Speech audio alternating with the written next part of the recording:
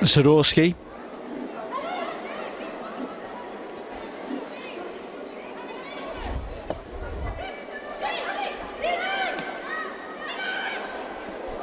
That's a clever ball, and Ayane read it well. Oh, she's hauled back surely. Penalty Spurs. Bukaspin's tug of the Spurs player's shirt lacked any subtlety, and it's a nailed-on penalty. So Kit Graham wants it.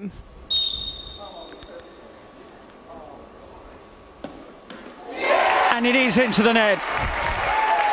Kit Graham scores, and Spurs have the lead against Bristol City. Haaland, in her first appearance since rejoining Bristol City, got a big hand to it, but couldn't keep it out. Petzelberger. Pearce. Ayane.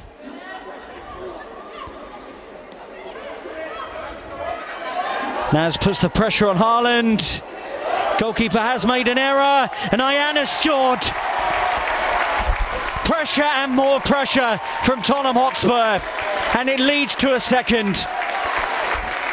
And Rosella Ayane gets her first goal of the campaign. Credit to Naz for the industry, and to Ayane for the quality of that finish.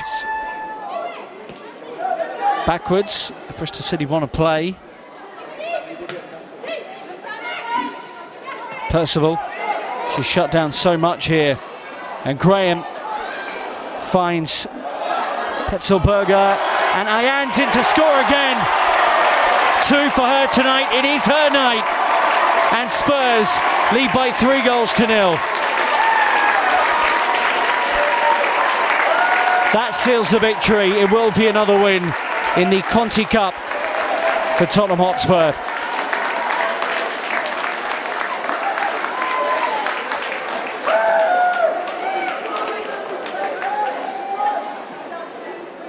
Chelsea have already got themselves into a fabulous position in the WSL after Spurs were top for a spell.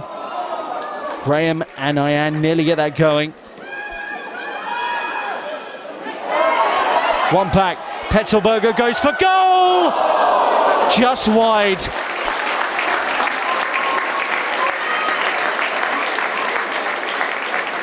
Well, good stuff from Spurs again.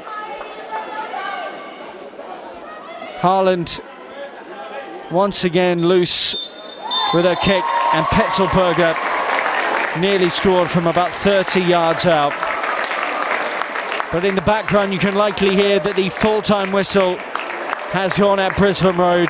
Robert Villaham's side have claimed another victory in the Conti Cup. It's finished here, Tottenham Hotspur 3, Bristol City 0.